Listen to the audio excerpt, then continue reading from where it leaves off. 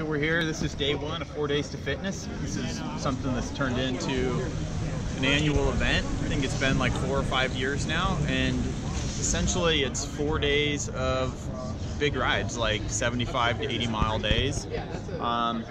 And it's really kind of just a community event where anyone can come out, doesn't cost anything.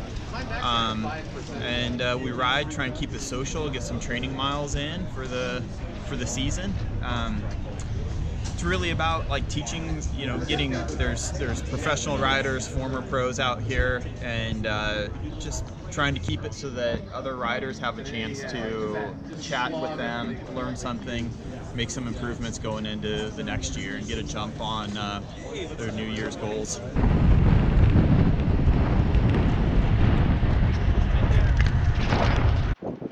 Hey, we're out here at 4 Days of Fitness, mile 30.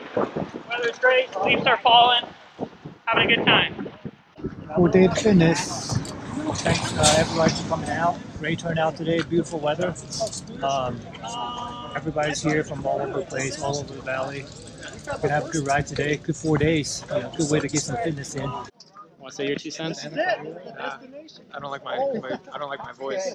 So I didn't even own a bike the last 4 Days of Fitness, so this is my first 4 Days of Fitness.